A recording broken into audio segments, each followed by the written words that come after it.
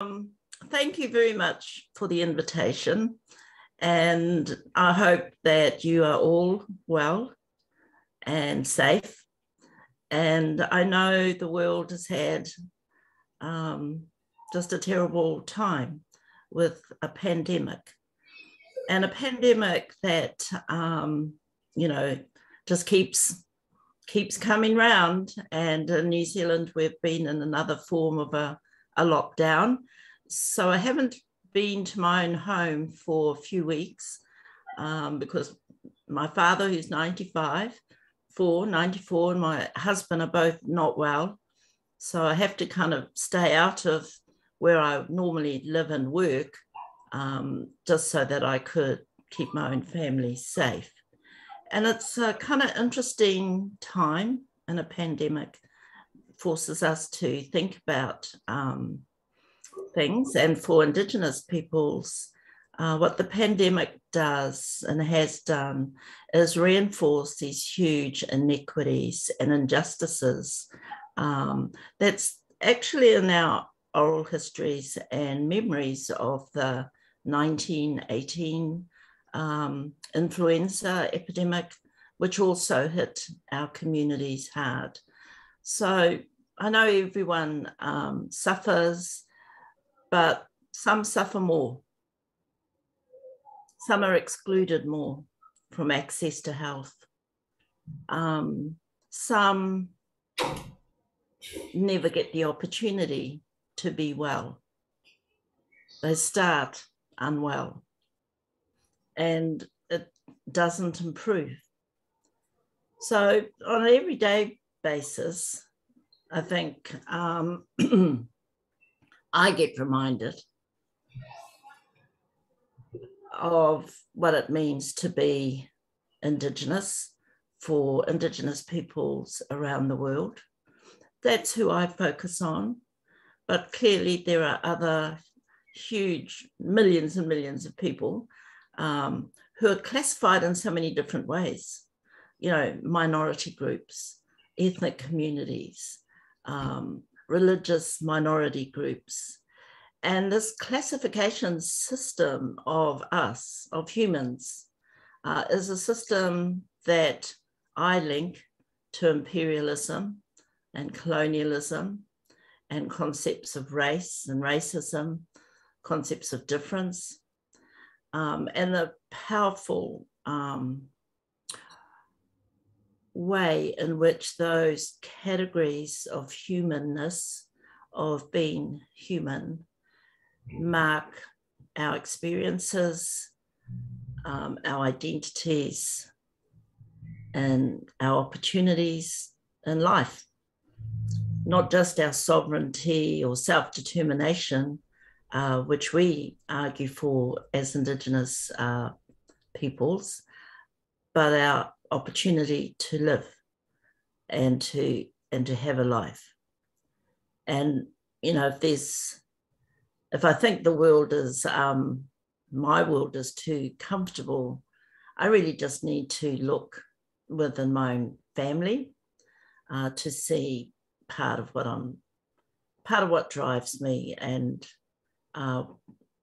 keeps me thinking about the role of colonialism, colonization, settler colonialism, whatever the term people use, and you know what that has meant for my community, for Maori people generally in New Zealand, and for Indigenous peoples internationally. I see colonialism, well, I've studied, I guess, that aspect of colonialism that relates to knowledge, the epistemological project of colonialism, for want of a better term, the way in which colonialism was also a significant exercise in extraction and appropriation of other people's knowledge, representation of that knowledge, which Edward Said writes about incredibly eloquently, the erasure of knowledge, the theft of knowledge and cultural artifacts within which knowledge resides, which provides cues to knowledge, the banning and prohibition of language, our languages and cultural practices. So when we think about colonization and colonialism in terms of knowledge, I always think New Zealand is quite a classic study in that. And the reason I think that is Captain Cook's first voyage to New Zealand was a scientific voyage. It was described as that. It was funded as that. It was like a great science adventure, you know, going out into the Pacific, studying the transit of Venus, and then travelling on to New Zealand, which Abel Tasman had arrived at a few years earlier, but still this kind of sense of the very language that is used to describe colonialism is also the language that's used, that's imbued in science and in the way people talk about knowledge in English, at least, and I'm sure in some other European languages. So words like discovery just send the shivers up most Indigenous people's bodies, because like we didn't really need to be discovered. We were doing perfectly well on our own. And that sort of constant interplay between science and knowledge and colonialism and power is really the story for me of colonization. It's not unique to Maori. I think every Indigenous peoples around the world have a variation of that. But what I've sought for are those themes, ideas that link our experiences, join them up, and demonstrate a sort of deeper narrative around the impact of European imperialism, scientific imperialism, colonialism, that really, I think, started from the Enlightenment. I call it the Enlightenment, but definitely a period of European expansion and the beginning of instruments that could help ships navigate away from the shoreline further and further, from definitely out of Portugal and Spain and Italy, and eventually able to sail around the world that they finally discovered was round. So the Knowledge Project hasn't stopped, right? In the same way as colonization hasn't stopped and colonialism hasn't stopped, that they take on new forms, but the deep encoded nature of colonization in our lives means that kind of it's like every generation of us is having to contest what it means, and the power of knowledge and Western classification systems of knowledge are just part and parcel of everyday life and deeply entrenched and embedded in excuse me, in academic life. I mean, universities are testimonies to, and yeah, that they're their own testimonies to this kind of colonial project. And they teach it, which means they reproduce it. And they teach it to us, those who've been colonized, and we learn it. And some of us are absorbed in it and eventually assimilate it and have no choice. And then for those of us who question it, it just takes us to a journey that, you know, where you're just constantly living with this really epistemological dissonance between the way we might have been brought up and raised and what the university teaches and teaches us. So, you know, much of my career in the university, I've been in 3, University of Auckland, University of Waikato, which I've just left, by the way, and I'm now at a tribal university. You can see the name above my head. It's 30 years old, teaches to PhD level, was founded by my father in my tribal area. It has several thousand students, not all of whom are Indigenous or Maori. It has several campuses. So I'm really pleased in a way to be home. But it also, this place does my head in as well, as much as a university does, because it's, it's a tribal university, but it's also bound by the legislation and rules of what makes a wānanga. It's a wānanga, a place of learning. And in fact, in New Zealand, the wānanga is not allowed to use the term university because the universities of New Zealand are very good at ganging up on other institutions and believing that they hold the name, the legal identity of a university, and that it's so special that only they can hold it.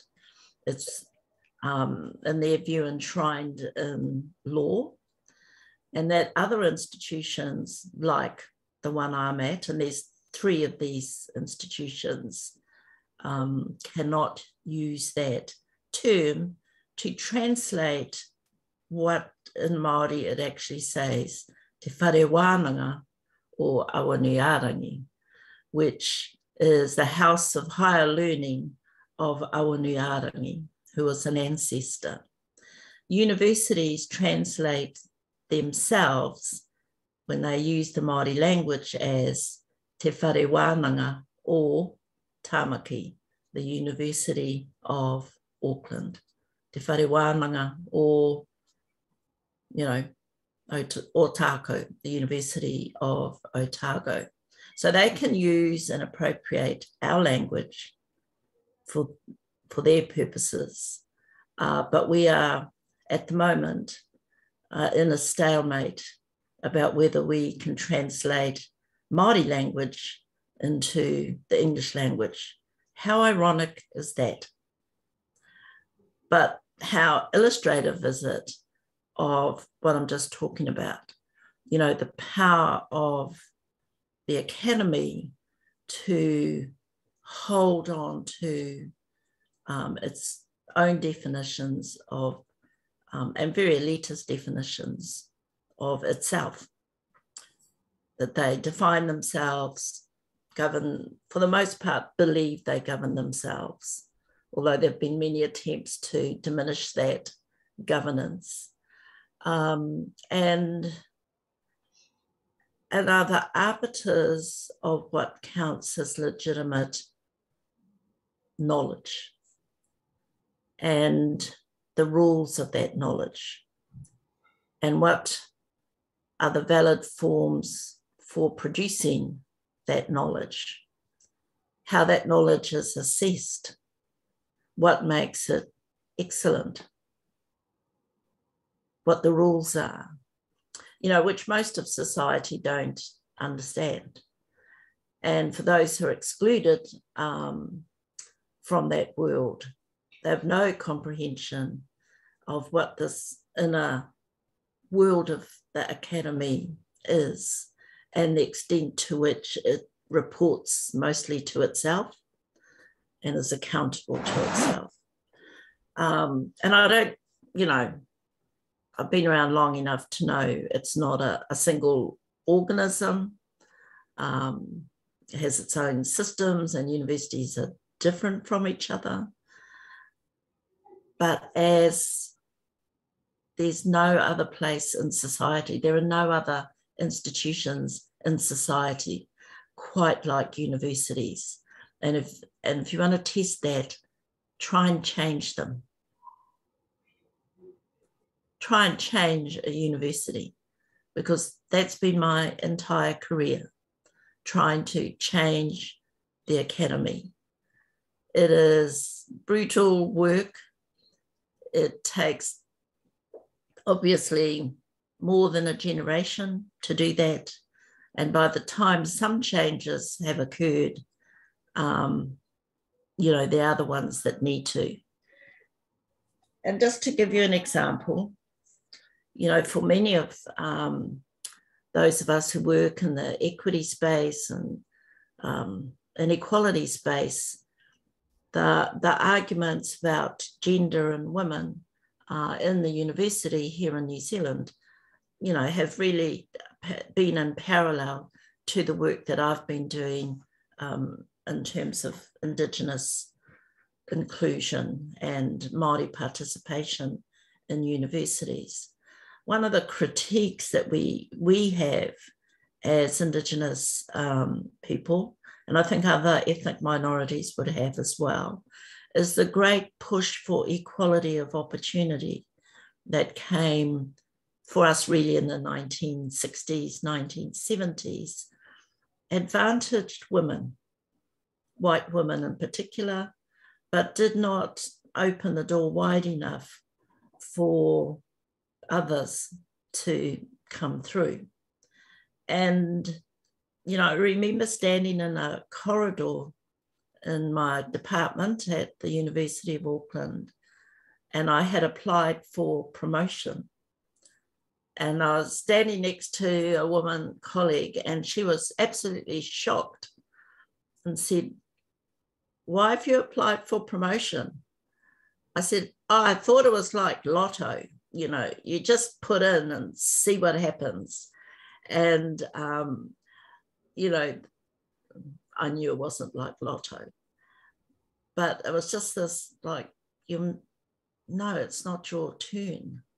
You know, you need to wait a few years. You need to do this to your career, and you need to do that to your career. And, you know, you've got to spend time. And I just looked at her and said, why do you think that following the rules that have locked us out are going to let us in?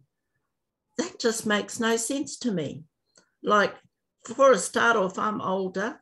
I'm going to have to jump a decade, because I started in this career after a career in school teaching. So there's no way I'm going to be able to catch up in my lifetime. So I need to think about this as, you know, hurdles. I'll just jump a few hurdles very, very quickly. And then we really need to, you and I need to apply for promotion now, or we're going to be dead before we're even eligible for associate professorship. And we went our separate ways, and she followed the rules and I didn't. And I mean, in a way, I advanced a little bit faster than her in the early steps. And then we ended up on the top step, I think within 2 years of each other, but virtually near the end of our, you know, major teaching careers. So I always think about that when I'm thinking about change in a university, that change takes lifetimes and it wastes people's lifetimes. And the very mission of Indigenising a university in New Zealand, decolonising a university, is an intergenerational challenge our major universities were set up before the colonizers left England. The University of Otago and Dunedin was imagined in Scotland, and it's based on the Scottish idea of a university, and the University of Canterbury was imagined in England and was already laid out before settlement really took place. And you can imagine whose lands those universities are on. The tribe that I come from, the tribe that established this institution, had our lands confiscated in the 1870s for being in rebellion to the Crown. Our position is we were defending our lands and our territories. The injustice of it for us, and for the story I told earlier, is that the confiscated lands were given to endow the University of Auckland. And despite our efforts of our institution to build a relationship with that university, I mean, they sold the land. You know, the university has no memory of that. It's in their history of themselves. But the power of these big institutions is even the power to say which memories matter.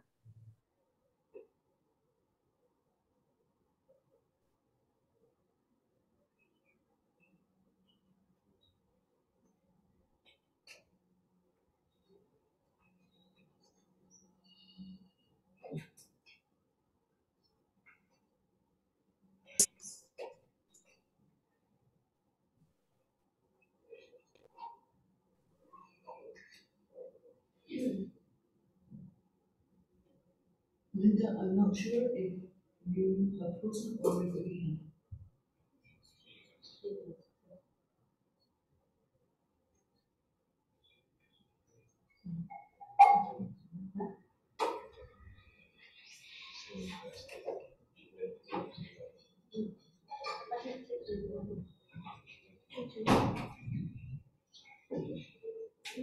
hopefully Linda is in the process of rejoining us. That was such a powerful presentation so far. How far people could to the line? Yeah. How far? What time is that? We have normally would run for another 10 minutes. Well, what is it? We do a buzz just now. But she's back. Oh, do I have to do? She's moving as well. Ah, Linda, you're back. Could you, great, I think we lost you there for just a second, Linda. Sorry, I'm back. That's lovely. Okay, please carry on. Yeah. Maybe that was a sign for me to stop and invite questions. But yeah, I can't remember now where I stopped, but I was telling you the story really of this institution I'm in, and the basically.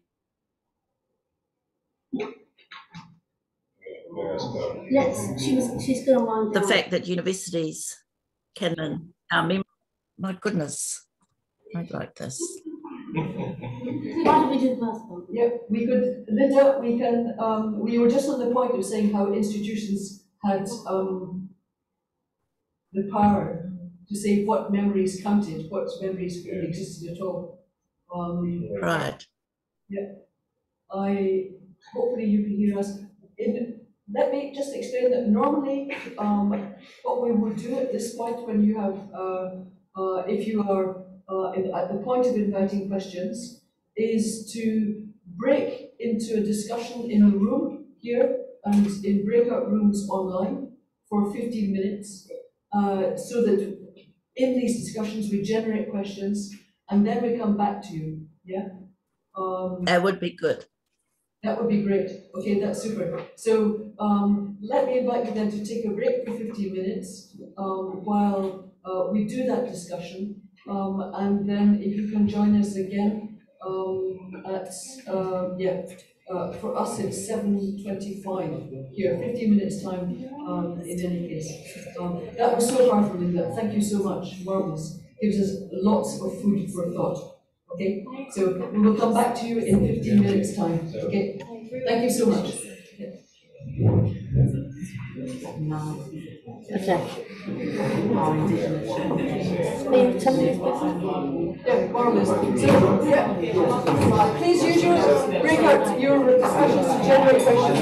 We'll come back in 15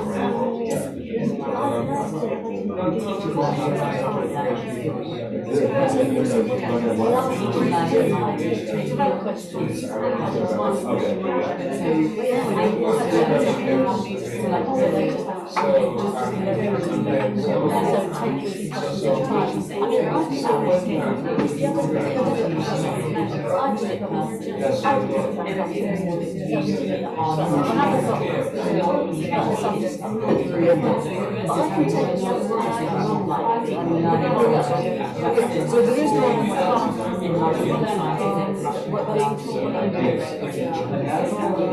so I could just show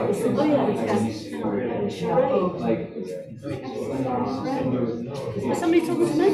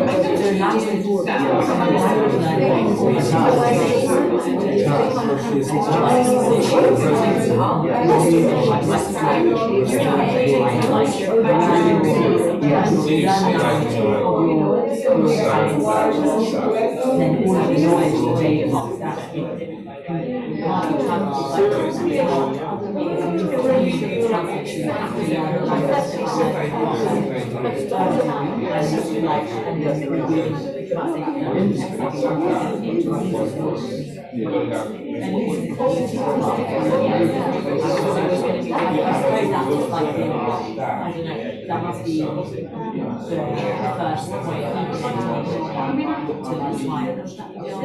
Like in Wales, we have to talk about literally in Wales we have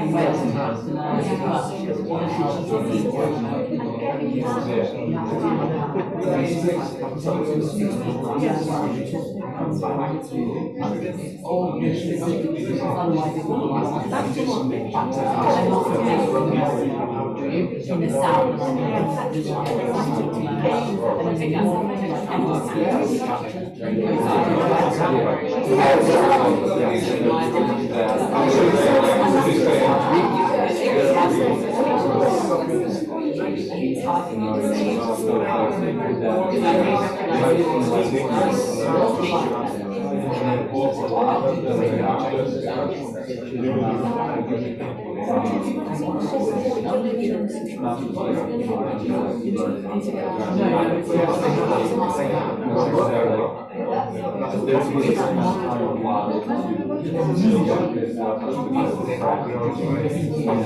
or it's like yeah, it's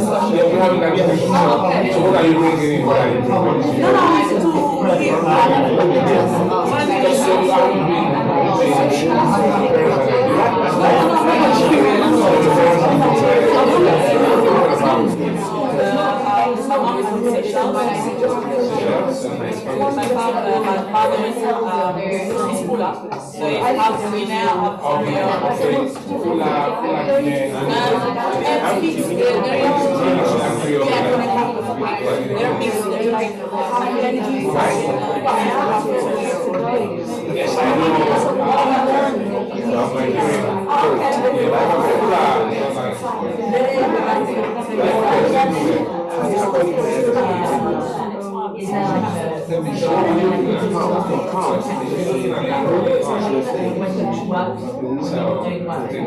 one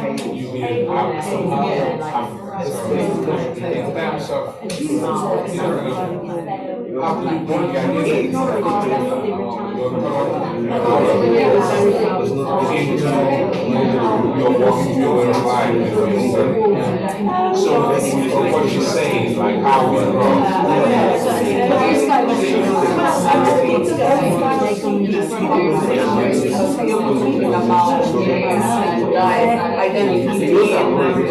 Taken away from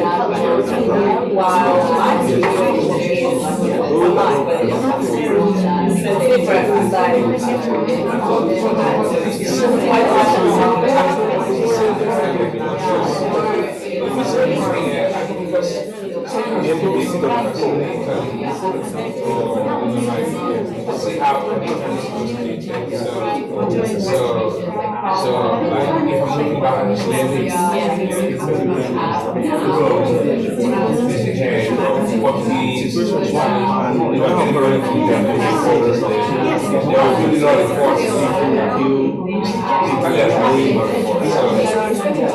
not sometimes when you're really doing studying,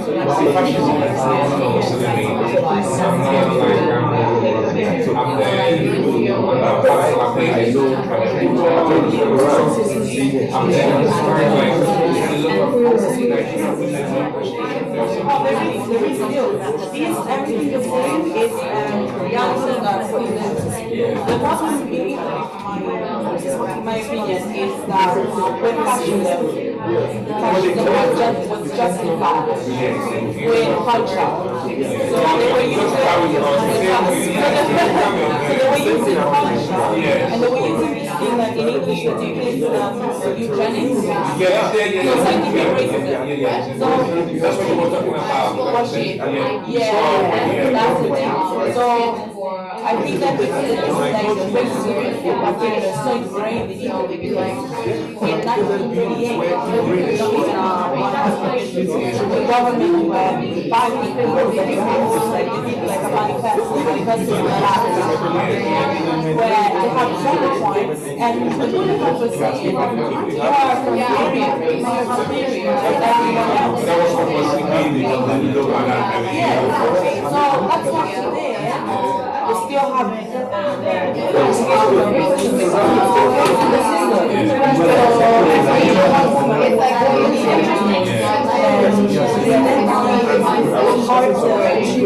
because I get it. I've always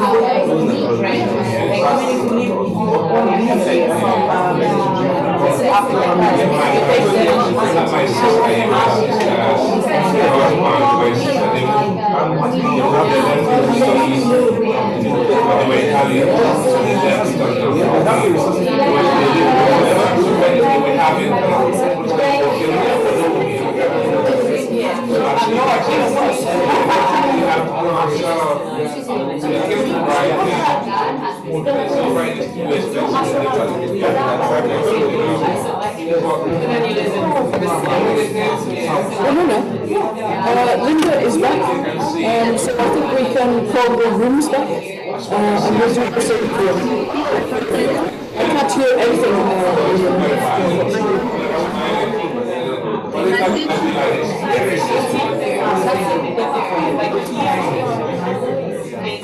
It's subtle. I don't see it.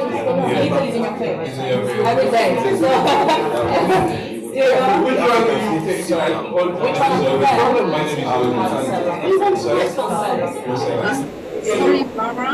At least I know where I am. At least I know.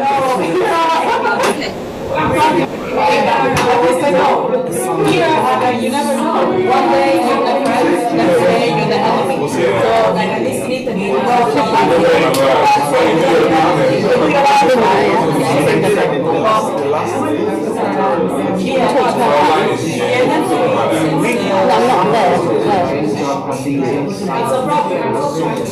Yeah, bless you.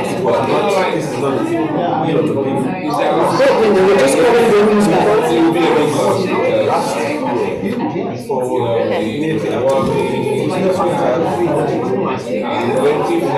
So welcome back, everyone. That sounded a very generative discussion, and I'm really looking forward, and I'm sure Linda is, to your questions. So in the chat room, you can either write your questions or indicate by raising a hand that you want to put a question. And in the room, if you also raise your hand, and Mairead is patrolling with a mic, so that you will have can put your questions in the room. Who would like to ask a question then?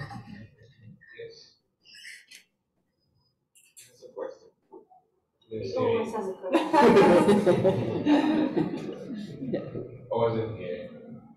Can you say who you are, please, to help Linda? Hello, I'm Kazuho from MAID. Thank you for your talk. And I have a question about cultural translation. And I thought, as long as we try to translate in English, all the concepts and all the words are made in English. So it means made by Western people, or it's made by people who speak English. And it means so we cannot get out of Westernization as long as we speak in English or we try to translate into English? Or is it still a way? Or of course we can put some backgrounds or some context into the translation. Maybe it makes the word longer, but we can explain more, but it's just a better way. Or it's do we have still a way to avoid colonization or westernization? Thank you, Kazuo. Another question in the room? Linda, are you happy to take a couple? Yeah, okay, thank you, Linda. Yeah. Thank you. My name is Obi. I'm a PhD student. We're having a conversation here in terms of being black in England and being black in Italy. Being black in Italy is, the racist is in your face. But being black in England is not in your face, but it's more deadly. So that is, so the European project, it's hard. I don't know I don't know what to say. Right? In Italy, Linda, in Italy, it's in your face and you know what you're dealing with. In England here, it's not in your face and it's so bad. It cuts you all the time. So again, linking back to the language you were saying, because we're saying something, we still have a lot of people trying to learn English. People from China, people from Africa, people from all these things. And when you say something about colonialism is a scientific project, so because for University of Sussex to be taking the heavy amount of students they're taking, they must be selling their colonial project really well.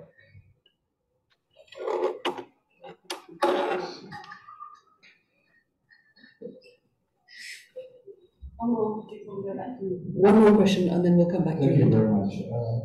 I am Musa, MA student at Institute of Education and Social Work. What I want to ask Linda is simply that, is there any advantage you can point out relative to colonialism? As we, blame colonialism for all these disadvantages the indigenous people, indigenous knowledge suffers, could there be an advantage in colonialism? Thank you. Okay, Linda, over to you with these 3 questions. Thank you. Thank you. I'm not sure if I heard them well enough to know that I'm going to nail an answer for you, but thank you very much for your questions. I think on the question of, cultural translation and the power of the English language, that's very much what is a constant for us in terms of how meaning is set, what counts as knowledge, how knowledge is expressed and understood.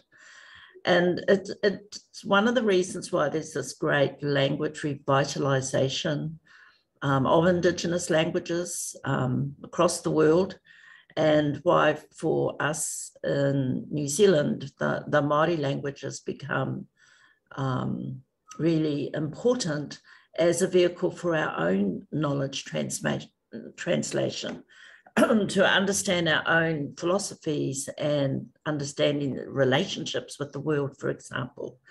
But the reality is we move in and out of English, and we are very good speakers of the English language. So we're having to do multiple levels of translation. One is to how do we wield the English language so that we can use it and express it in a way that makes sense to us? How do we not so much get the, the English cultural capital of the English language, but being able to use essentially the master's language to reconstruct and help us build our own language, to help us connect with our own people and people like us around the world. And at the moment it's English, but I know with colleagues in Latin America it's Spanish, and I know with colleagues in the African continent it's other European languages that we learn to speak through to each other and speak around, which is part and parcel of this sort of epistemological dissonance that we constantly struggle with. The fact is, in New Zealand, English is the dominant language, but it is not the official language. The official language of New Zealand, there are two in terms of legislation: the Maori language and sign language. And the English language is dominant by just being. It is the kind of unstated language of how things happen. But you might have noticed, even in New Zealand, there's a greater emphasis on bilingualism as a strength, whereas it used to be seen as a deficit. I think in the, I'm not sure if that satisfies the question that was asked. I hope it does. The second question I didn't quite, understand about, I guess the different contexts of being Black in Italy or England, what I heard, and the way, whether some things are, more of a struggle or less of a struggle, or issues are more visible or less visible, more sharply defined or less sharply defined. I mean, I think context, it's often all about the context in which we're in. I think what my work speaks to is that you're not alone. We're not alone. That if we look across the world, there are other peoples of colour. There are other peoples who are minorities, who are trying to navigate these contexts. And it's important to take not only comfort and pride in what they're doing, and comfort for what we're trying to do, but take inspiration from them as well, and also contribute, support, because it's not all Indigenous peoples are situated politically similarly. I'm here in the comfort of a first world country of New Zealand. I have brothers and sisters, Indigenous brothers and sisters who are barely able to live in some countries, where being an Indigenous activist is putting definitely a target on your body. We're in COVID, if we're in Brazil and we're an Indigenous and poor, you were left to fend for yourselves. So our story is we're not all at the same part of a journey of decolonisation or, self-determination. I mean, the great accomplishment of Indigenous peoples is the fact that they collaborated globally to develop, draft, and get through the United Nations, the Declaration of the Rights of Indigenous Peoples. Remember, Indigenous peoples are not countries. The UN is a body of countries. So for minority Indigenous peoples around the world to come together to develop a declaration and have countries vote for it is a significant accomplishment. our own country, my own country, New Zealand, did not vote for it initially, nor did Canada, nor did the US. And you can imagine why not, why they would not have. The fact that they gang up all the time with each other is not a surprise to us. Eventually they have, and I think that's just shaming, you know, how countries might shame each other to do something. So our contexts are really different. And in a way, there's another lesson, I think, that you can take from the struggle of Indigenous peoples. I call it, I sort of describe it as a room at the table.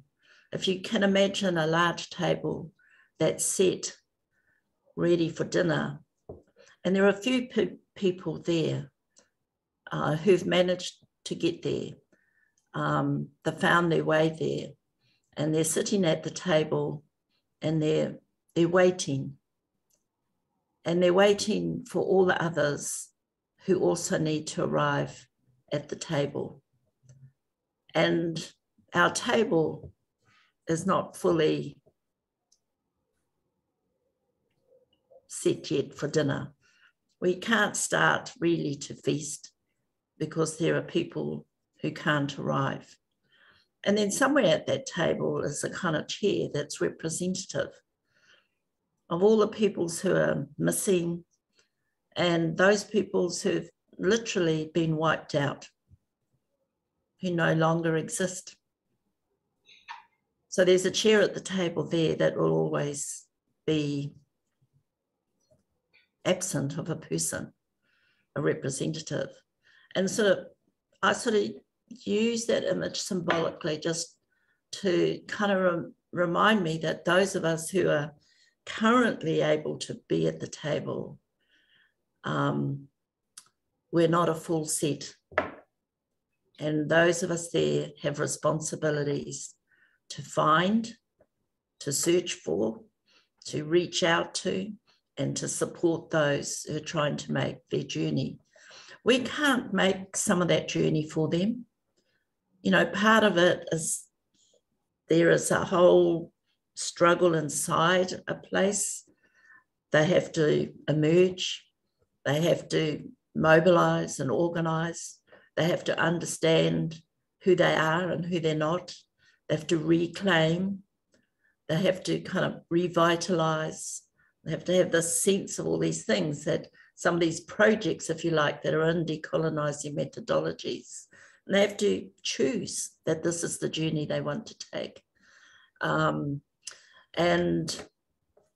who knows, and some might want to leave the table as well. That's a possibility. But the struggle of Indigenous peoples, I think, has some really important lessons in survival, resilience and resistance,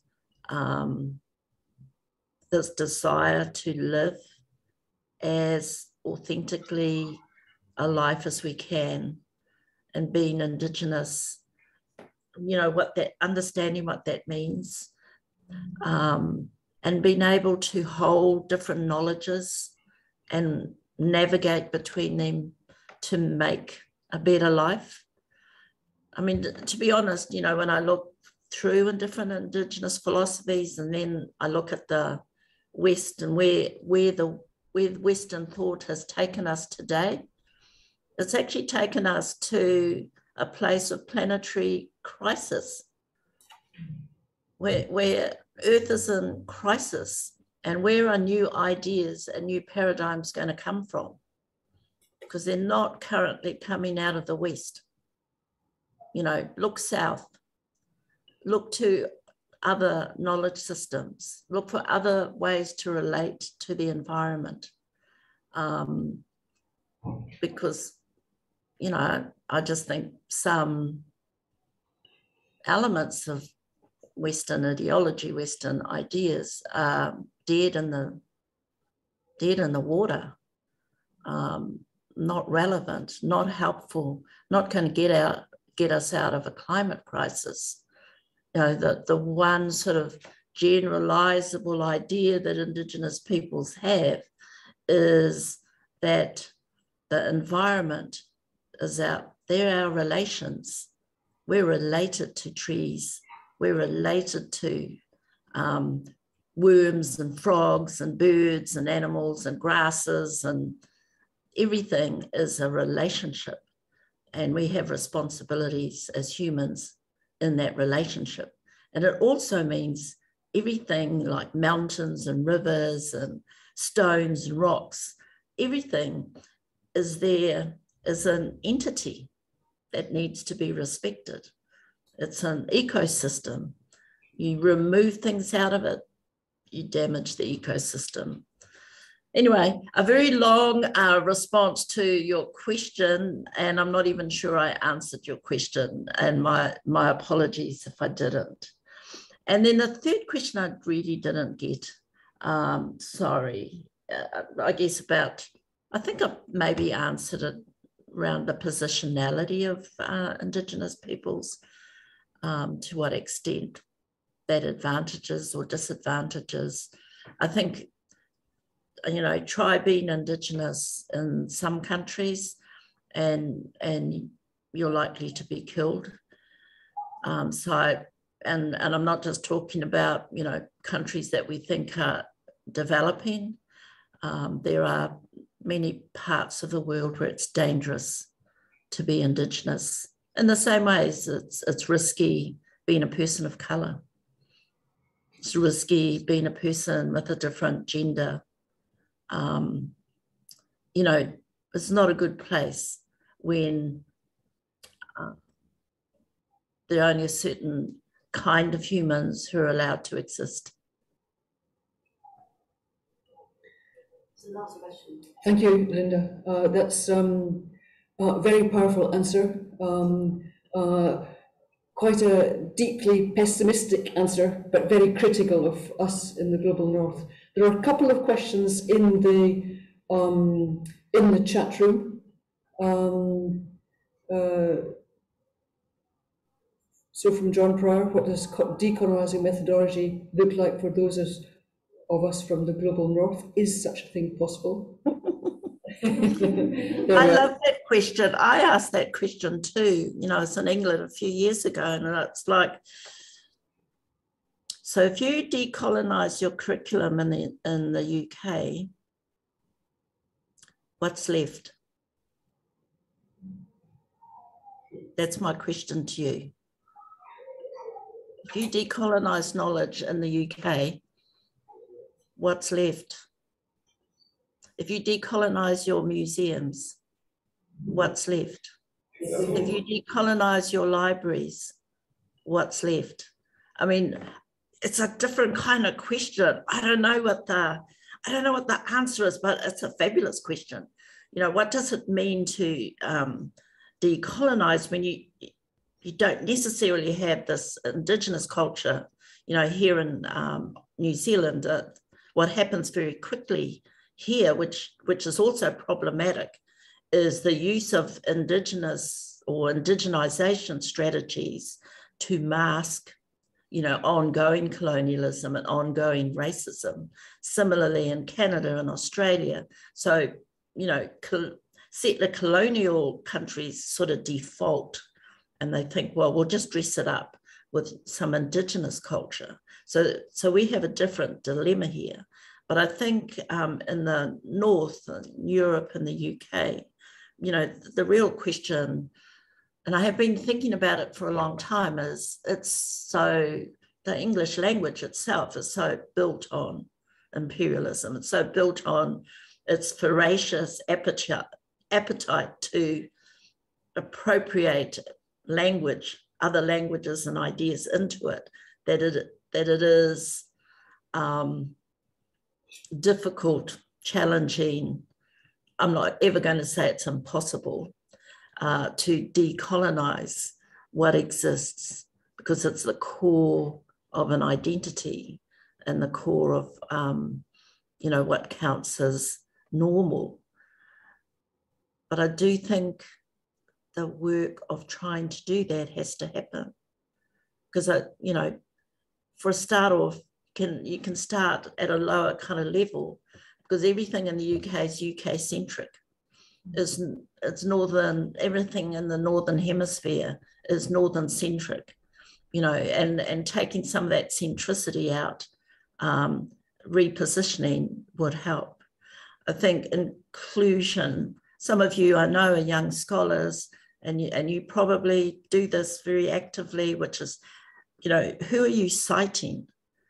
I grew up essentially on a 100% appetite, well, wasn't my appetite, it was my teacher's appetite, of white scholars from the UK. And then there was the transition to Europe and the US. But essentially in my university years, you know, that's what we studied in class. And in the student union cafeteria, I studied Frantz Fanon. And I discovered Fanon, I discovered Mimi, I discovered all these, you know, writers, but they were not in the curriculum. They were, you know, passed around different groups. And so there are lots of different strategies, I think, to begin a decolonizing journey. And the first powerful one is to start it. Thank you, Linda. I know that the group some of the group that is in this room tonight are working in groups where all the names are scholars from the Global South.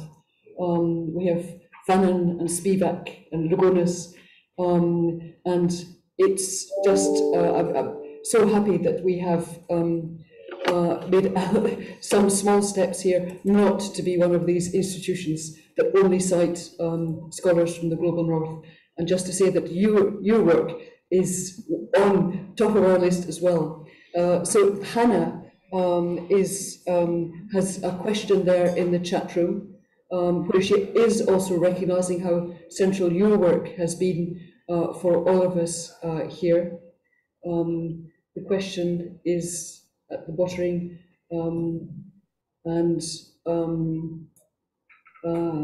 she would say, I was captured by the issue highlighted of universities in New Zealand taking ownership of the term university or higher knowledge as it is translated into Indigenous languages. Considering the process of decolonisation in academia, is confronted with the issue of the university being an inherently colonial institution. Do you have more examples that you'd be willing to share of ways in which universities have made moves to engage with and recognise Indigenous knowledges and culture that have caused harm? Actually, you might be surprised at how far universities in New Zealand have gone to try and be more inclusive of Māori knowledge. So Mātauranga Māori is the term for Māori knowledge. It is seen as a critical part of research. Scholars are funded, and in all government research now, really, applicants have to demonstrate how they're being inclusive of Mātauranga Māori, and, you know, not just having Māori scientists working alongside them, but the questions they're asking also take into account Māori knowledge.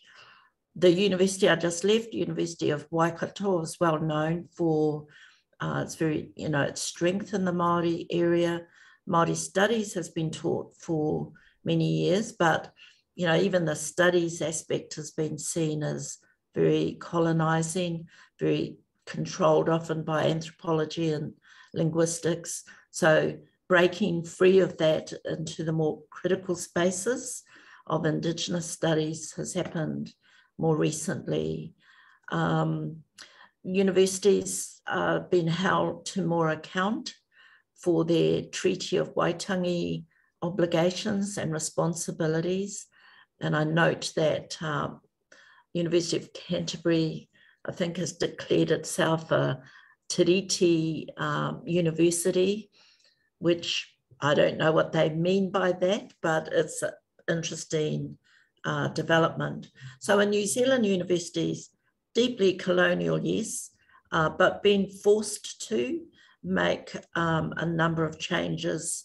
You'll see that in the governance of the universities. You'll see it in some aspects.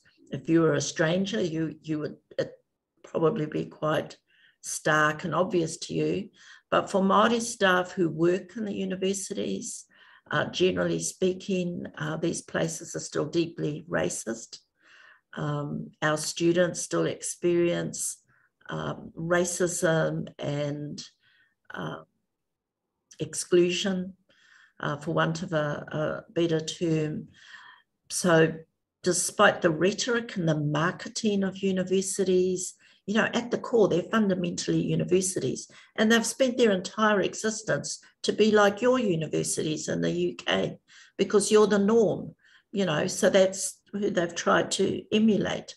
That's the benchmarks that universities here in Australia and Canada, at least, try and emulate. And it's taken, you know, over 100 years to try and get them to understand the land they're on. It's not English land in England. The land they're on is here in Aotearoa. It's our land. And it's land that we're not going to leave or give up on. And they've got to ground themselves, our realities, our lands. Doesn't mean to say you don't study, you know, global literature and things like that, but at least locate, you know, universities have to locate themselves intellectually, spiritually, physically, materially in New Zealand or in Australia. And some of them have found that really difficult to do. So thank you for your questions. Thank you. Could we take any more questions from the room? Just a few more questions? Yeah. The question was not answered. Okay, do you want to say it again? Yeah. Okay.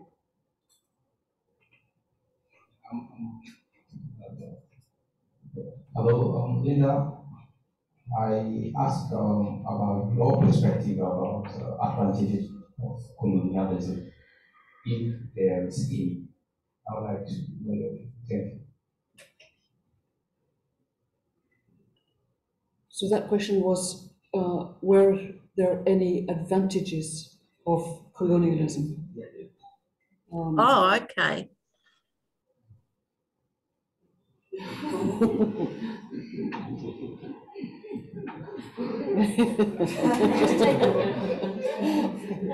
There's an answer for you. There's an answer here. It's carry on, Linda. Yeah. I can't answer that question at all. I mean, I just can't imagine. You know, I know that's what, you know, when I was going to school and when I was at university in a history class, I was told I should be grateful. We should be grateful we were colonized. And then it was like, you should be so grateful you were colonized by the British, you know, and not that group and not that group. And why would we be grateful to have had our freedom taken, our right to be who we were taken? It's an interesting, it's something we will never know. We never had that opportunity. And we had a treaty.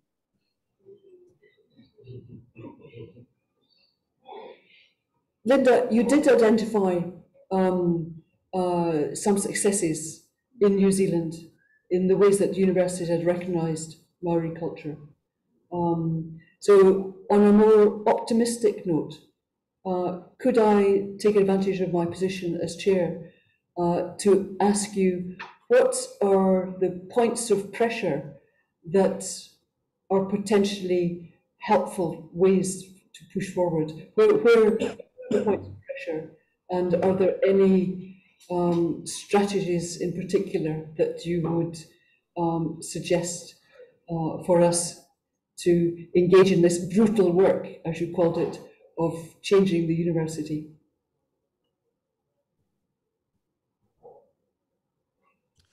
There's always this tension between, for us anyway, sort of what I would call indigenisation strategies, because it's common across I think in South Africa, as well as Canada, Australia, New Zealand in particular, where there are these efforts to indigenize aspects of universities. But you can't do that without Indigenous people.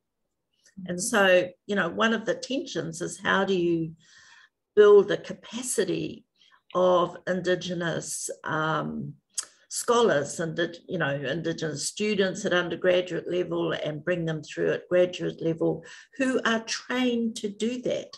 It's not that we don't have Indigenous scholars, but if you're trained in a particular discipline that takes you away from home, you're not really trained to do the Indigenous work that's required.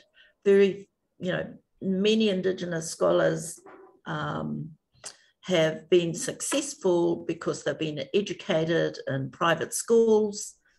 They've, not had their language.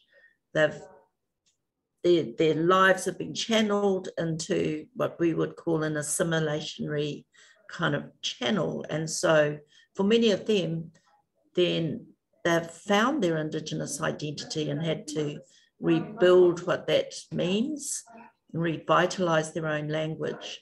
And that, sets them at a disadvantage for trying then to do this work in the university. So the responsibility, the labour, the cultural labour falls on a few Māori staff inside institutions to do all this transformative work. And it is exhausting. It happens at the detriment to their own career advancement. And then if they speak too strongly, then the university censures them. So that's a real pressure point for us, is we need people within the university, not just allies. Allies are useful to, to do a lot of what we have to do. And they're really good when they're backing us up and protecting our backs and our sides. But then there are a few of us who have had to push this struggle through, and it wears you down.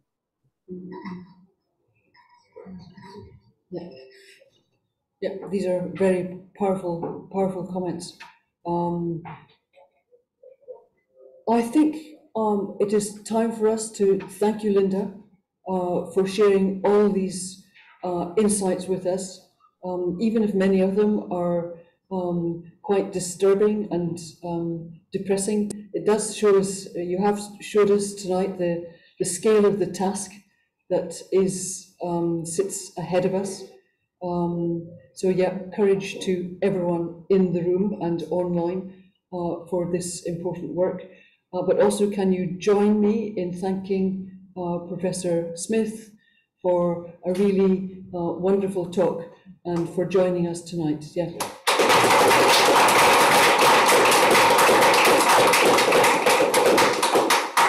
Thank you so much, Linda. You have really provided us a fantastically generative talk. Very grateful to you. Yeah, thank you so much. Yeah. Have a lovely evening. And thank you to everyone for joining us. Yeah, thank you. Yeah. Didn't say what's happening next week. Who's next week?